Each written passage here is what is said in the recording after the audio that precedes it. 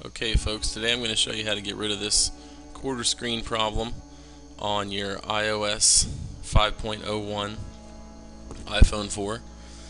If you've searched around trying to figure out how to get rid of it and they tell you that you need to use SBsettings, but you can't load SBsettings because you didn't have it on the phone before you had this problem, then you have another problem. So here is the workaround for that problem.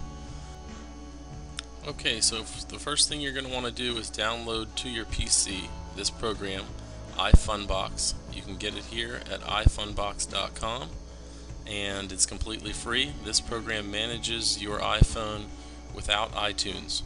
A very handy program. You can load Cydia apps from here, and this is the point of getting this, because you're going to next go to this website.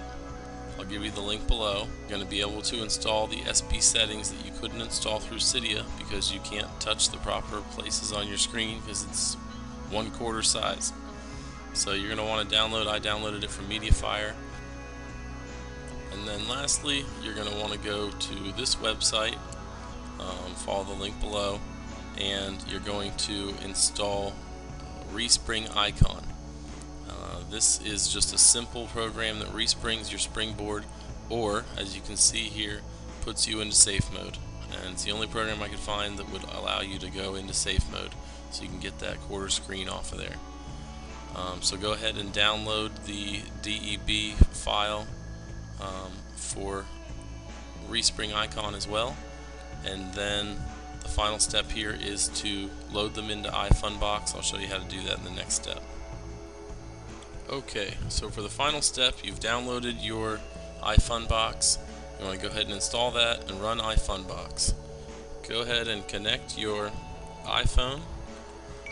The program will recognize your phone and bring up all your information onto your program here.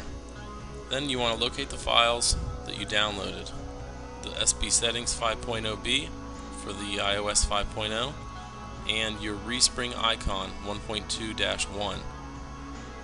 You want to just take these files, go right here into Cydia app install in your iFunbox, and all you have to do is drag both of these files into that box.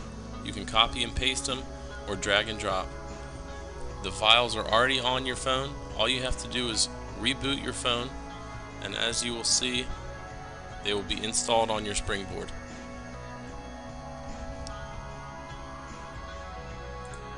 So the final step here is you're going to go ahead and run Respring from the Respring icon. If it doesn't load the first time, reboot your device a couple times with the Red Snow or whatever you use to reboot tethered, and then run Respring. You're going to get this pop-up. It only stays on your screen for about 5 seconds, and you're going to want to just go ahead and tap Safe Mode. That's going to bring you back to being able to access the rest of your phone.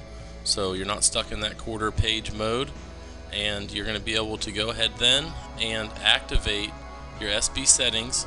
You're going to want to go to General Settings, or not General Settings, you're going to want to go to Settings and then Notifications, and then you're going to want to add SBsettings to your notification center, and then you're going to be able to access SBsettings in the future. This should eliminate your safe mode problems after you respring with SBsettings, and enjoy your phone again.